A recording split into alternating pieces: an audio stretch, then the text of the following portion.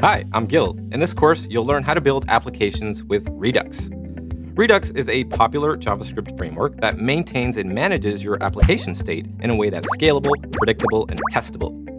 You can use Redux together with React or with any other Vue library, but React and Redux align themselves almost perfectly, and React provides a rich and familiar environment to work in.